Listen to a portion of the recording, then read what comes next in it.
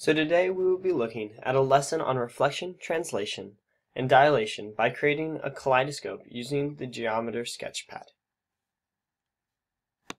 This lesson is in alignment with Common Core State Standard CCSS Math Content 8GA4, which states that students will be able to understand that a two-dimensional figure is similar to another if the second can be obtained from the first by a sequence of rotations, reflections, translations, and dilations.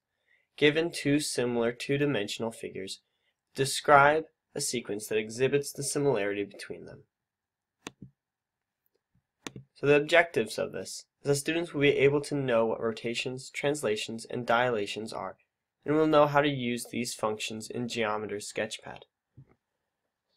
The language function is that students will be able to describe what the terms rotation, translation, and dilation mean, as well as that students will be able to examine how these functions can be used in geometry.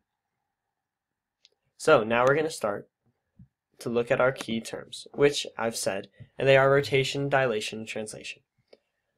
Rotation is a transformation in which a plane figure turns around a fixed center point. A dilation is a transformation that produces an image that is the same shape as the original, but is a different size. And translation is a transformation of the plane that slides every point of a figure the same distance in the same direction. So now we're going to start to build our kaleidoscope. There's one that I had built earlier, but I'll restart for you. So here we're going to start building circles. And these circles, you notice I'm always coming from the center point. And that's because that is where we're going to start rotating. So we want to make sure that our polygon that we're going to be building on these points, or on these circles, not these points actually, we want to make sure that it has the same center point, because we're going to be rotating at that point. So the next step is to put points on the circle. You might wonder why I'm putting points, extra ones on here. It's because if you notice this point, so the first ones that we put on, these ones dictate the diameter and the circumference of the circle, whereas these ones that we put on, these secondary points, do not control any of the dimensions of the circle, but are rather they're faceted to it. They are reliant on the circle instead of the circle being reliant on them. So now we're going to create our, we need one more point here on this first circle. We're going to create our polygon. So we're going to grab this tool, and we're going to start by clicking on every point. So we're putting a corner of our polygon on the circle. And now we have this thing going, but we want to just click again. So clicking the second time will create our polygon. So now we're going to start rotating. We're going to rotate this. And so we want to double click that. So if you remember the definition, it says that a rotation is around a fixed point. And so that is our fixed point. So now we're going to unselect that, and we're going to select this. And we're going to go to transform. We're going to go to rotate. And since I like a lot of shapes in my kaleidoscopes, we're going to do 15 degrees. You can do whatever you want. If you notice, this is how much it'll be rotating. If I change it to 30, it'll go 30. And you can do like 180. Oh, not that. 180, and it'll do that. But I'm going to do 15. So there, I've got that. I'm going to go to transform again, rotate again, and I'm going to keep going. And I would do this until I go all the way around. Instead of making you watch that, I'm just going to go to a shape that already has it done. Now, if you see on this one, it's all done, and there's a lot of shapes, and it's a lot more circles, so it's going to be a very effective kaleidoscope. It's going to be going all over the place. And what I did here is if you right-click on it, you can look at colors, and you can select a color. And I like to mix it up so that the kaleidoscope, you can really tell whenever the shapes are changing, and you can see how all the shapes relate to each other. Alright, and so if you notice, the second set of points are gone, and that's because I hid them. Alright, and so I'm going to show you how to do that by getting rid of these circles, because we don't want to see those when we're doing our kaleidoscope. Alright, and now, you might think, oh, I can just delete them. But I'll show you what happens when you delete. That's going to happen, because your kaleidoscope is reliant upon those. You need to hide them so that your kaleidoscope, all the things that you've done, they're still there, you just can't see them. Alright, so we're going to go to display, and we're going to go to hide circles. So now we've gotten rid of those. And actually we don't need this center point, because that's It's what it's all rotating around, but we're not going to be animating that point. Alright, so what we're going to do is we're going to select all of our points that are left, and these are the ones that simply determine it going around in a circle. And if you notice, we're doing this. Oh, it looks pretty cool. Getting our kaleidoscope going.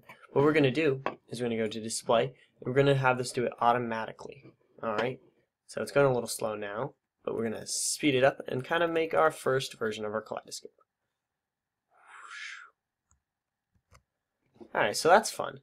But now we're going to make it a little bit different. Going to go a little bit more in depth and give it a different degree of difficulty by dilating and translating. So we're going to go, and it's restarted, so I can show you how to do this. And now, again, we just need to hide all of this because we don't want this for this. It's just going to get in the way.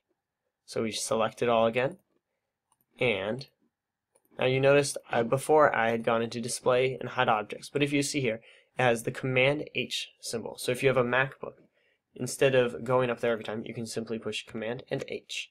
And there you have it, that's hidden. Alright, now we're going to dilate our shape. Alright, and so we don't want the points because we don't actually want to recopy those. We just need those once so that we can do the animation, but we don't want to keep copying them. So we're going to go to Transform, and we're going to go to Dilate. The dilation, we're going to do it 1 to 2. So now we have a half-sized version of our shape. And you can notice that it's equal, or that it's the same shape, it's just smaller now. And so that's one of the important principles that we read about. It's that it's the same shape, it's just of a smaller size.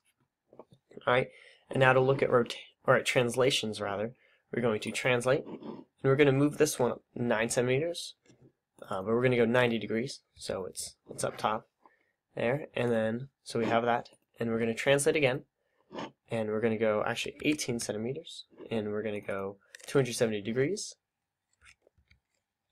270 degrees, and we have it below. Alright, and so again, we just see that translation, it's the same shape, but every single point has been moved up, in the first case, 90 degrees, and it's been moved up 9 centimeters, so every point, if you compare the green point that's right here, you can see, and it's up there, 9 centimeters, and then this one, the lower one, well, it's 9 centimeters from the first one, but 18 centimeters from the second one. And now we're going to animate all of this. Alright, and so we didn't need this point if you remember, so we're going to hide that one. Now we're going to click all of these points. We're going to animate it one last time.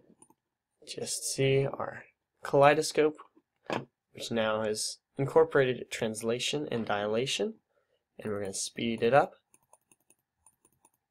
to make it a fun kaleidoscope, and there you have it. A kaleidoscope using translation, dilation, and especially rotation in this case.